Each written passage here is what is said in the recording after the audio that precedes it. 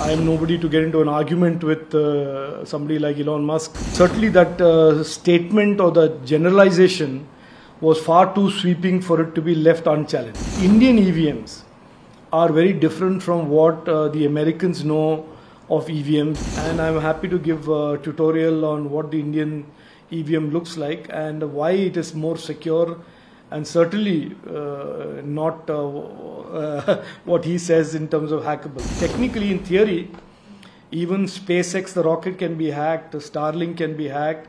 If I had infinite amount of money, every encryption can be decrypted. I think he is factually incorrect by saying anything can be hacked, anything electronic can be hacked.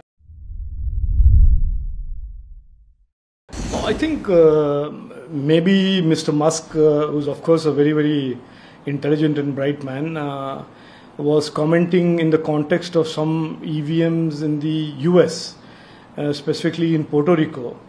And he made this very sweeping comment that all EVMs can be hacked. And of course, I am nobody to get into an argument with somebody like Elon Musk. But certainly that statement or the generalization was far too sweeping for it to be left unchallenged. And therefore, I pointed out to him that the Indian EVMs are very different from what the Americans know of EVMs, because the US and the Western world use connected devices. They are using traditional compute platforms that are connected to the internet as EVMs. And I pointed out that the Indian EVM is architected and designed to be safe and secure because there is no connectivity. And if there is no connectivity to Wi-Fi or 5G or the internet in general, there is no way to get in. And plus, the EVM, the system and the product is designed to be programmed in the machine, in the factory, and not reprogrammed anywhere else. So I said that, look, if there is a country that can design an EVM right and show the world, it is certainly the Indian EVM. And I'm happy to give a tutorial on what the Indian EVM looks like and why it is more secure and certainly not what he says in terms of hackable. To which he said everything can be hacked, and I said yes, technically, in theory, even SpaceX, the rocket, can be hacked, Starlink can be hacked. If I had infinite amount of money, every encryption can be decrypted. If I had infinite lab resources and people and scientists, I can hack the cockpit of a jet or a cockpit of a rocket. All those things are technically feasible. But the EVM in India is a very secure machine because A, it is completely isolated from any connectivity. B, the individual machine in hundreds and thousands of numbers are kept under strict physical security. So this was not so much about an argument as much as I was clarifying to somebody who's sitting in the US and does not know what India is and what the Indian EVM is, and exchanging my views. And I said, look, in the end, we will all agree to disagree. But sir, Elon Musk replied to you that anything can be hacked. After that, Congress leader Rahul Gandhi also supported the comment and referred to the EVMs as a black box that can be scrutinized. Yeah, so while I respect Elon Musk and what he has achieved, I think he is factually incorrect by saying anything can be hacked, anything electronic can be hacked. A calculator cannot be hacked. An electronic toaster cannot be hacked. So therefore, there is a limit in terms of where this paradigm of hacking and this can extend to, and therefore the EVM is not, and therefore I think Elon Musk hasn't understood what the Indian EVM is.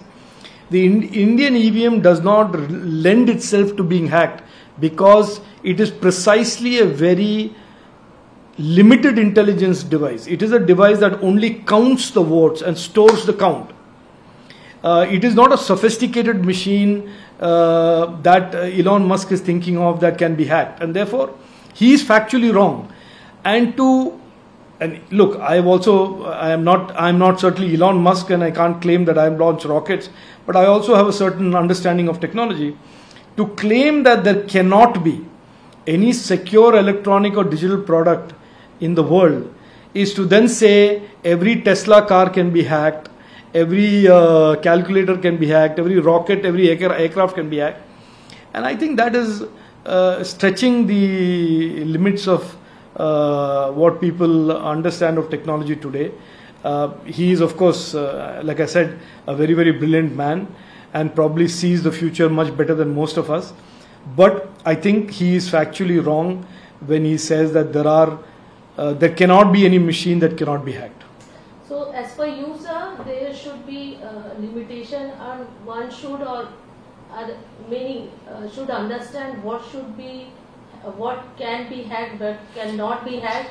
All devices, electronic. It's not if you see the debate that has been joined by the Congress people, most of these people are people who are so happy with the narrative that the EVM can be hacked that they don't want to understand the underlying logic or technology. And at least 85-90% of the people who are so, including Rahul Gandhi and his cronies, who are jumping on this debate, have absolutely no sense of what the EVM as a system is and what Elon Musk is talking about of networked EVM. So it is for nice 3-4 days of entertainment pleasure.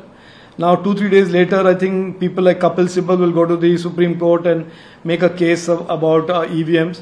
But in the Indian democratic context, the EVM is a far more secure, far more reliable means of collecting and counting votes than any paper balloting mechanism.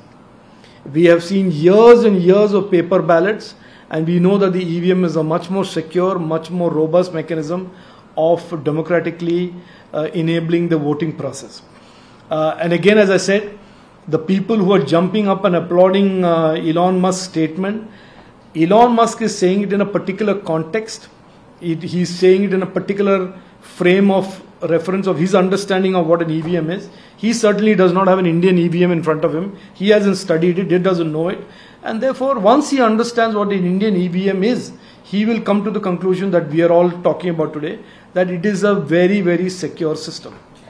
Sir, after election result, no opposition blamed EVM. But now, after this debate, everyone jump into this, whether it's Rahul Gandhi, whether it's Akhilesh Yadav, they have raised so many questions. There is a reason for it. I think there is a reason for it. For the last 10 days or so, I am watching with some amusement this so-called India Alliance people celebrating as if they have won something.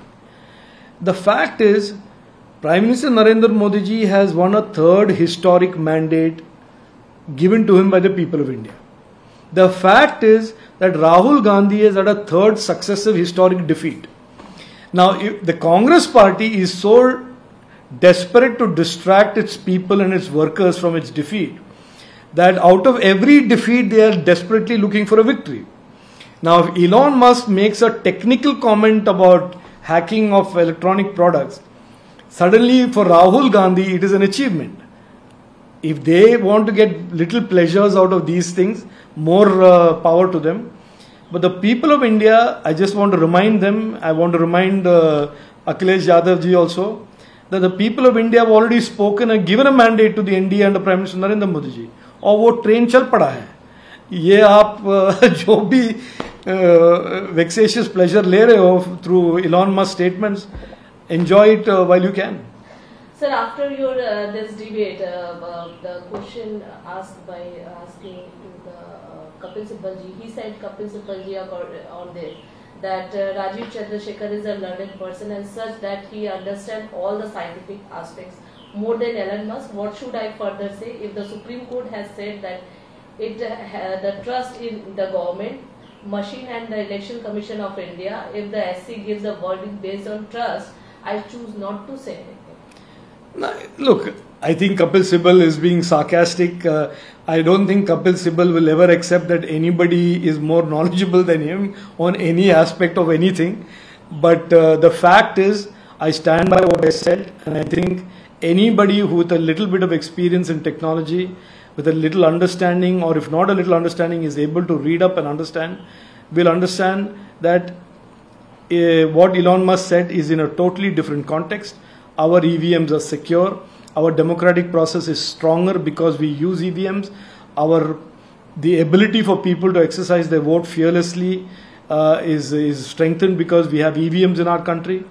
and the results, good or bad for the ruling party, good or bad for the opposition, is determined not by EVMs, but is determined by the people of India and how they vote and who they vote for.